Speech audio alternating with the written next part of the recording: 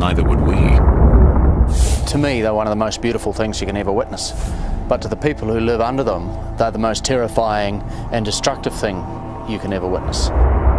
Cameraman Jeff Mackley's mission to film the world's volcanoes comes with risks.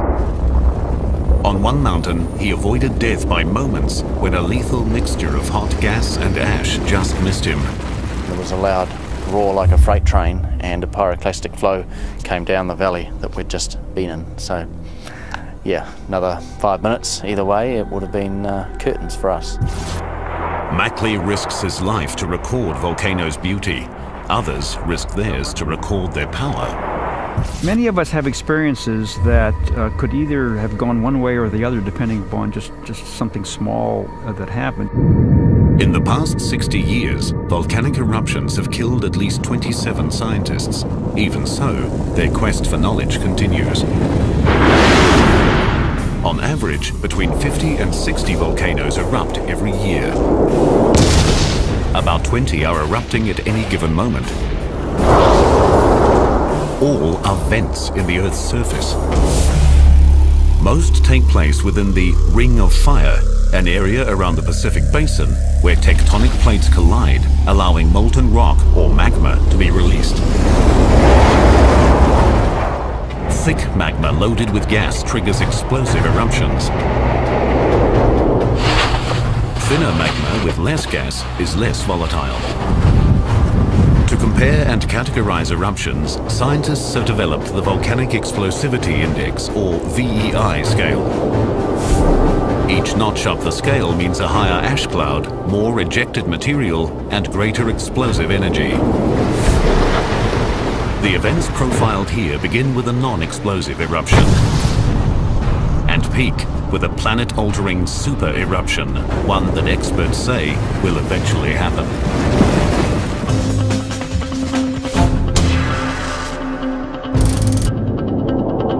Hawaii is a tropical paradise.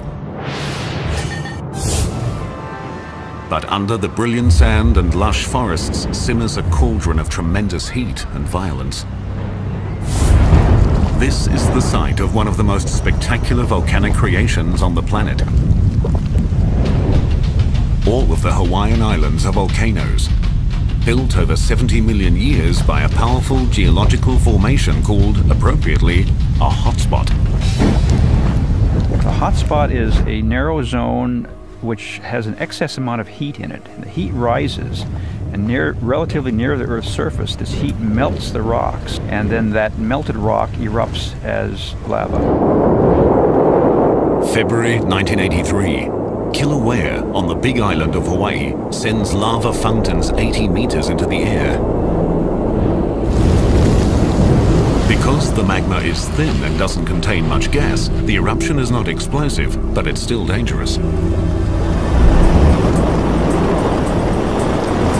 For 7 years, the eruption continues. The lava inches forward, slow enough to outrun, but totally unstoppable. In February 1990, it reaches the fishing village of Kalapana.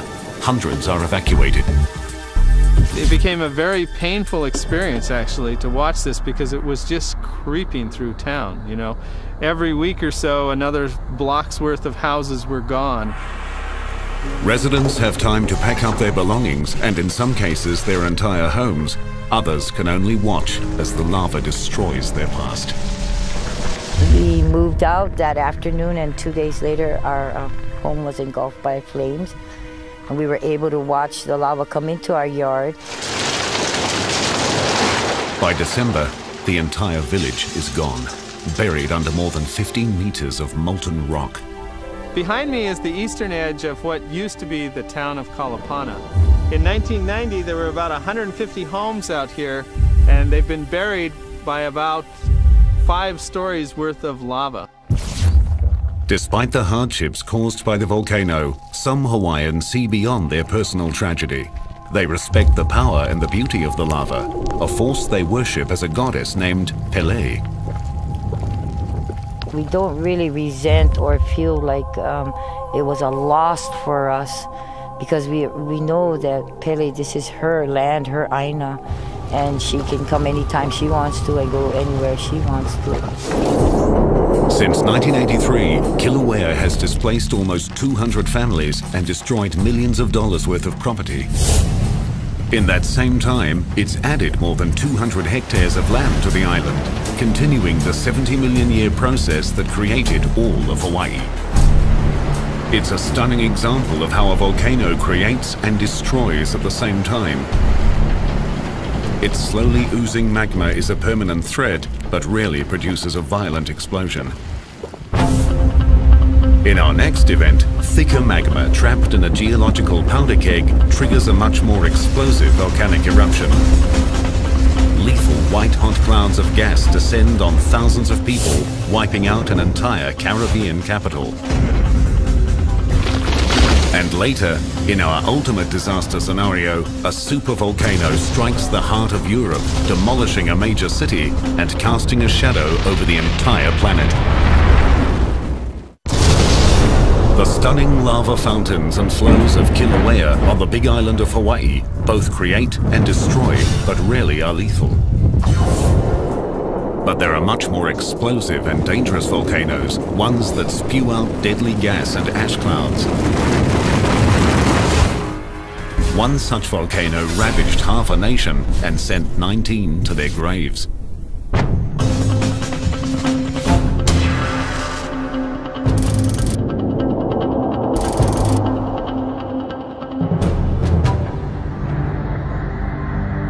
Montserrat is a lush and tranquil Caribbean retreat.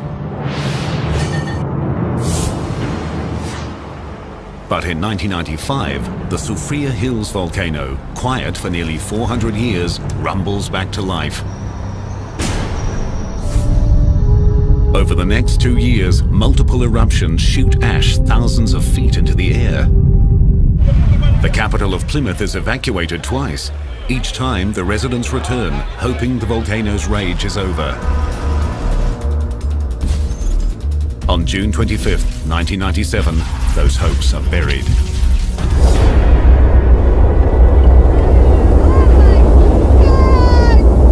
At 1 p.m., a giant ash cloud erupts nearly 10 kilometers high.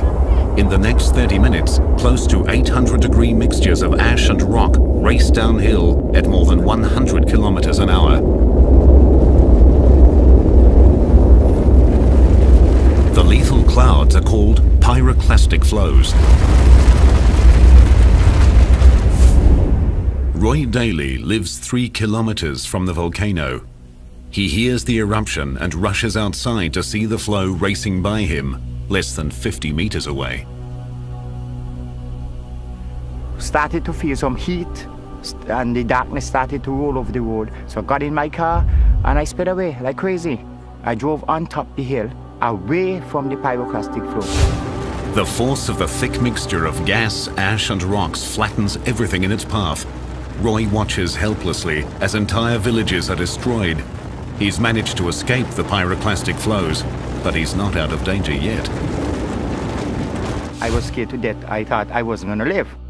It was so dark that if you put your hands to your face, you couldn't see them. Hot ash raining down on you, real hot ash.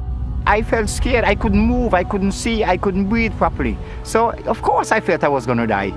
But I was hoping I didn't die, and I didn't. Roy is finally evacuated by helicopter, but not everyone is able to escape.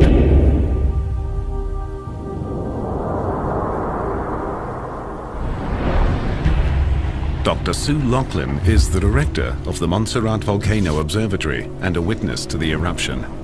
The maximum speed of pyroclastic flows on that day could have been in excess of 150 miles per hour. Even though people saw it coming, there was very little they could do to make their escape. The nearly 8 million cubic meters of flow covers thousands of square kilometers of land, damages or demolishes more than 100 homes, and destroys the island's only airport. Other than one ferry service, Montserrat is cut off from the rest of the world. But the volcano is not finished.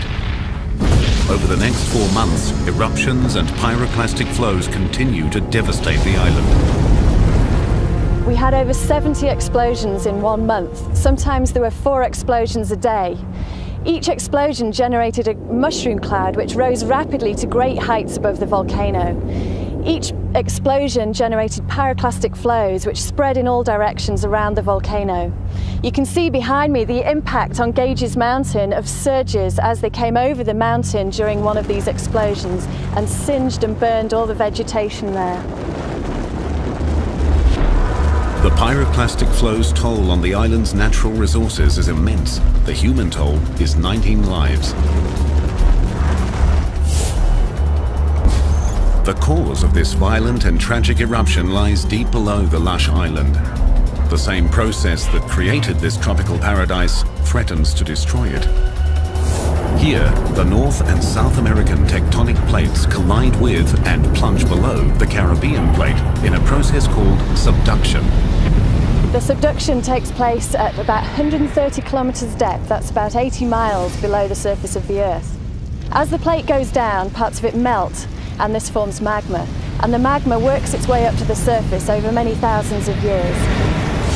Unlike Kilauea, the Soufriere Hills volcano produces thick magma. Over thousands of years, it forms the classic steep volcanic cone called a stratovolcano. The magma contains a variety of gases, all under intense pressure. It slowly rises until it reaches the Earth's surface when the pressure is released. Just like a bottle of champagne, the gases suddenly expand and the volcano violently erupts.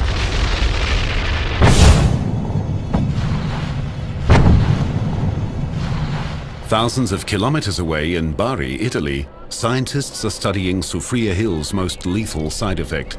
The purpose of these experiments is to understand the dynamics of pyroclastic flows, so to be prepared for the next events. Dr. Delino and his team load about 200 kilos of actual volcanic ash from Mount Vesuvius into a cylinder. Pressurized gas creates an explosion that ejects the ash.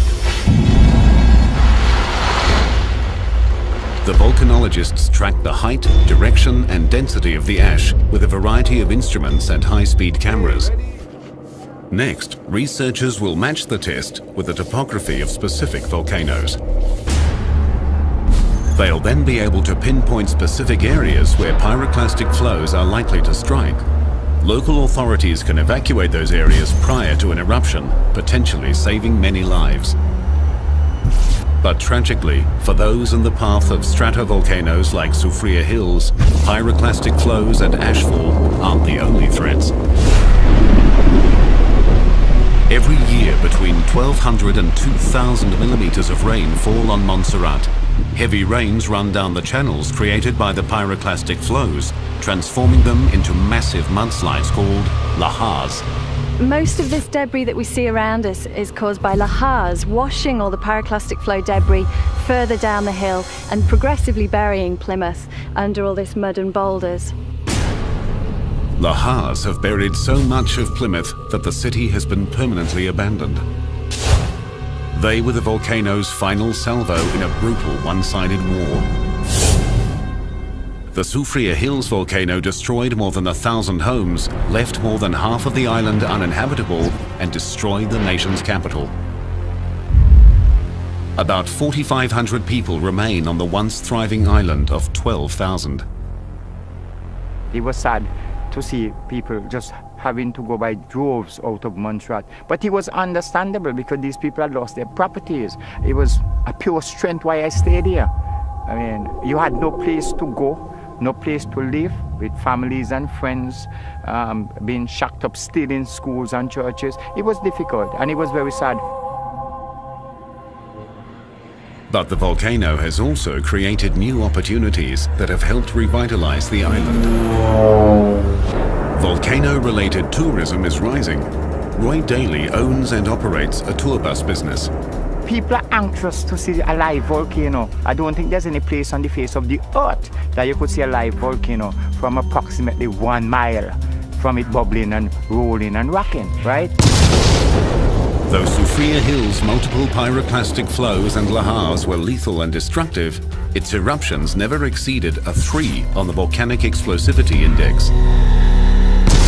But when a VEI-5 fires a single 24 megaton blast, it destroys thousands of acres of land and kills dozens of people.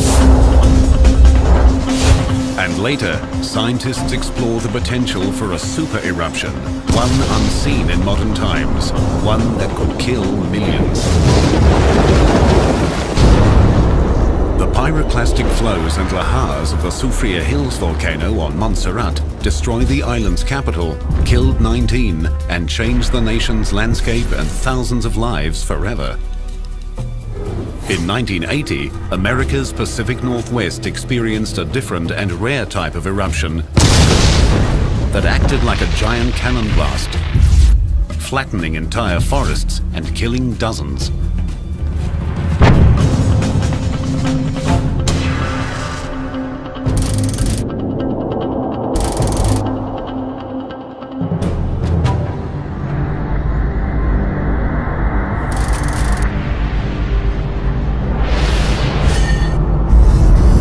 The Cascades are an 1,100-kilometer-long majestic range stretching from Canada to Northern California.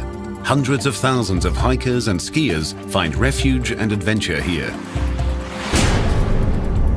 But in the spring of 1980, one of the Cascades' crown jewels begins to fracture.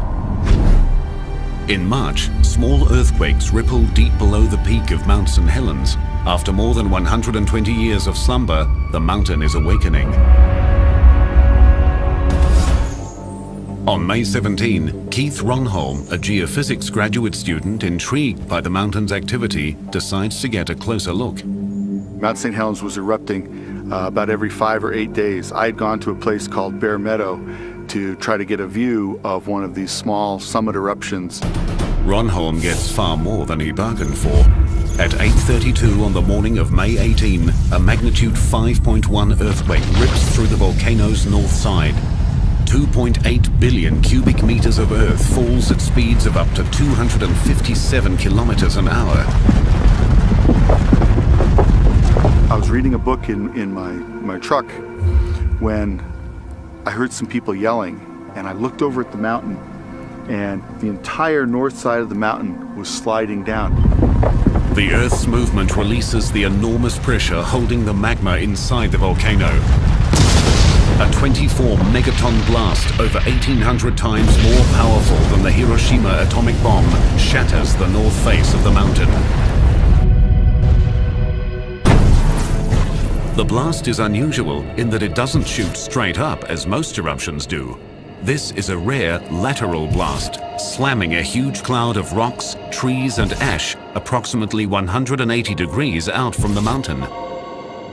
There was a puff of dark gray churning ash, and within 10-15 seconds that ash had expanded out and had covered the entire mountain. All of this was happening silently, and there was no noise to reinforce my flight response. I was 10 miles away, and you don't at least initially feel like something's going to hurt you from 10 miles away. So I stood there and I took pictures, and I was fascinated by watching this event. As the huge cloud of debris races over the two ridges between the volcano and Ronholm at 483 kilometers an hour, Keith suddenly realizes he's in serious danger. As I'm driving out, I took one last picture over my shoulder, and it's a little motion blurred, but I couldn't take time to frame it or stop because I was driving, and I remember looking back at the little parking area, realizing that I was the last person to leave and thinking maybe I'd waited a little bit too long because this cloud was rushing towards me. Luckily for Ronholm, the strongest part of the blast heads north and northwest.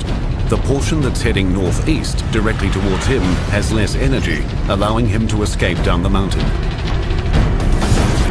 The lateral blast spews ash and gas up to a height of 24 kilometers. Less than an hour later, a vertical eruption sends more ash skyward.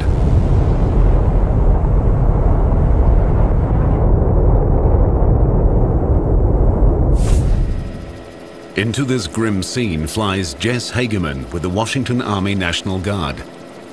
Most of the trees were blown over by the eruption, and we're talking about 14, 15 miles downstream of Mount St. Helens. The whole landscape was changed. It made you feel like sort of a gnat flying around the universe, because in comparison to the size of the eruption, it was amazing. Amazing and horrific. 800-degree pyroclastic flows race down the steep flanks at up to 129 kilometers an hour. In some places, they are 37 meters thick. In the early hours of the disaster, the enormity of the destruction to the landscape is impossible to comprehend. But it only takes one sobering moment for Jess Hageman to realize the human toll. It was on this ridge right straight ahead of us here that we found the first 2 survivors in the blast area. And that turned out to be Jim Skamanki and his partner, Leonti Skirkadov. And we eventually were able to pick those 2 people up. 9 hours after its start, the eruption ends.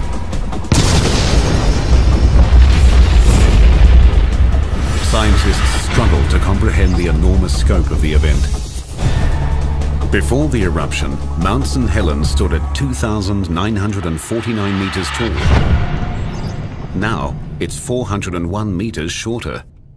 The blast destroyed enough trees to build 300,000 houses. Thousands of logs still litter Spirit Lake, 5 kilometers from the summit. The volcano shot out more than 508 million tons of ash that spread across the entire US in 3 days. 2 days after the eruption, geologists get their first close look at the desolation. It was like walking on the moon. I have never seen anything like it. This entire area, which is 600 square kilometers or 230 square miles, was totally devastated. There wasn't a living thing in that entire area, not an insect or a bird or an animal. There was only one color, and it was this gray color of the deposits. The ground was covered with hot rocks, and there were fumes and hot gases coming out of the ground all over the place. In the months following the eruption, teams of experts carefully study every facet of the mountain. One oddity of Mount St. Helens was that some people heard the eruption as far away as Canada, but eyewitnesses like Keith Ronholm, just 16 kilometers away, heard nothing. Because of the way the temperature structure in the atmosphere gets cooler with height, that the sound waves from explosions are bent away from the surface of the Earth. And when they reach the stratosphere and the temperature again increases with height, they're bent back down. So no one between 6 and 60 miles from Mount St. Helens heard the May 18th eruption. Since 1980, the mountain has experienced tens of thousands of small earthquakes and numerous minor eruptions. Most significantly, since 2004, the volcano has been continuously erupting lava, creating a giant lava dome that is still growing today. It's volcanologists like Rick Lahusen's job to find ways to monitor all of this activity. What we needed was a way to get our instruments out there very quickly without putting people on the ground in harm's way, and yet still be able to monitor changes in the eruption. So what we came up with is this stainless steel superstructure, which kind of looks like a daddy long-legged spider, so we kind of call them spiders. This is a GPS antenna which receives timing signals from satellites and lets us locate exactly where this is. The signals go into the computer system, and then the data come out at the request from computers back in the office and are transmitted out through this antenna. With the spider securely attached to a chopper, it's time to head into the belly of the beast. As they approach the crater, the new lava dome is visible, spewing out sulfur dioxide gas and steam. This is proof that magma is reaching the surface with the potential to build to another eruption. The most dangerous moment for Rick and his pilot comes as they place the spider on the lava dome. This close to the crater floor, exploding rocks or a sudden burst of steam could easily kill them. Operating with the precision of surgeons, the men carefully placed the spider directly on top of the lava dome. Within seconds, the device begins gathering and transmitting data. At the Cascades Volcano Observatory in Vancouver, Washington, Lahusen analyzes the spider's digital camera images. Time-lapse photography shows the lava dome's formidable growth. What's really phenomenal about this is how much rock is coming out of the ground. It's taller than the Empire State Building. It's coming up at 5 meters per day, more than 200 meters across, and it's right here in our backyard. No conclusions have been drawn yet about the lava dome's rapid growth. Geologists warn that an eruption similar to the 1980 event is possible, but unlikely. They are certain, however, that future eruptions of some sort will occur. Whatever its future, the mountain's recent past continues to reverberate today, especially for those who were there. It's just an amazing event to witness that we normally think of the Earth as being a very static, stable environment that doesn't change. But when you get to watch a volcanic eruption and you watch a giant piece of the Earth slide away, followed by this dynamic, churning ash cloud that flattens tens of square miles of forest, you realize how powerful nature can be and how powerful geologic forces can be. Mount St. Helens VEI-5 lateral blast destroyed a massive amount of land and killed 57 people. Just one notch up the scale, a VEI-6 volcano kills hundreds when its huge eruption is followed by a long series of deadly side effects. And later, scientists reveal the unthinkable effects of an ultimate eruption that they guarantee will happen sometime in the future. The VEI-5 lateral blast eruption at Mount St. Helens flattened 600 square kilometers of land and killed 57 people. But there's one volcano that's in a class by itself. It killed hundreds, afflicted millions, and affected the entire planet.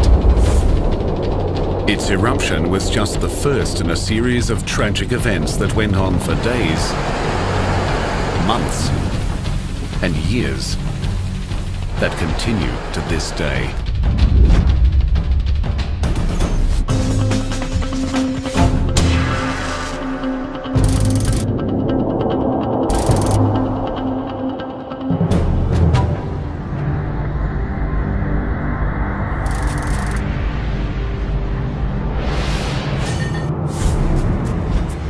Luzon is the largest of the Philippine Islands.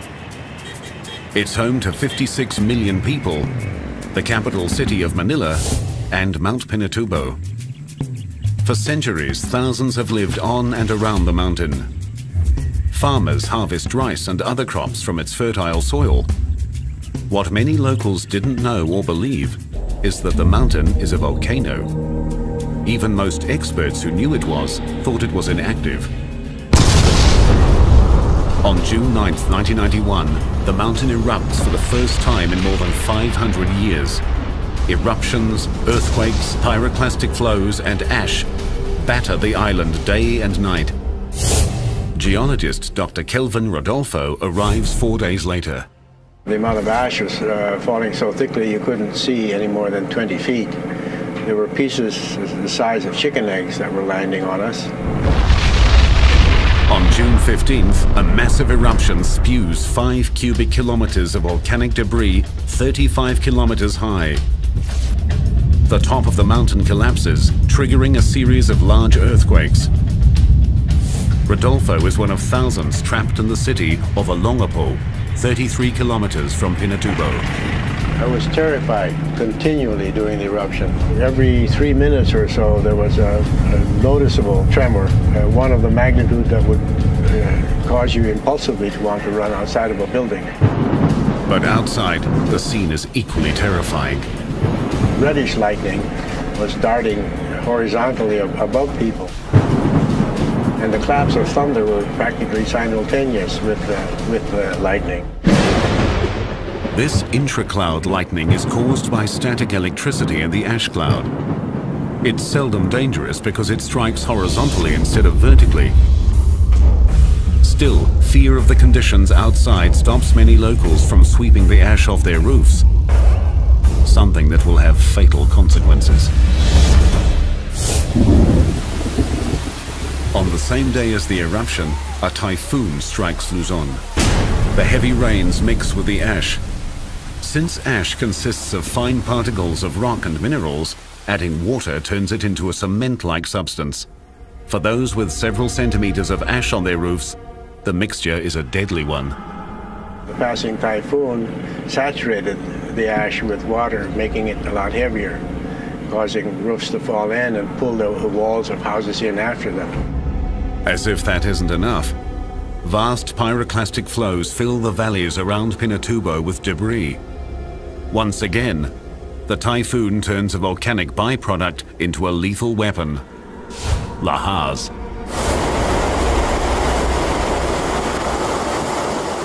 Lahars form when a large amount of debris rapidly mixes with a huge amount of water.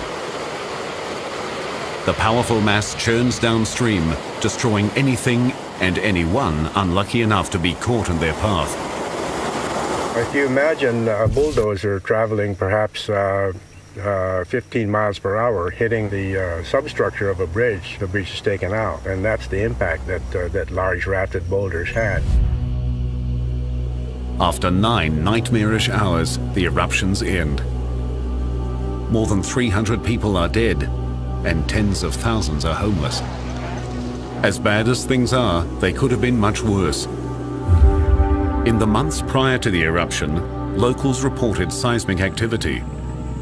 Ongoing scientific monitoring confirmed the reports.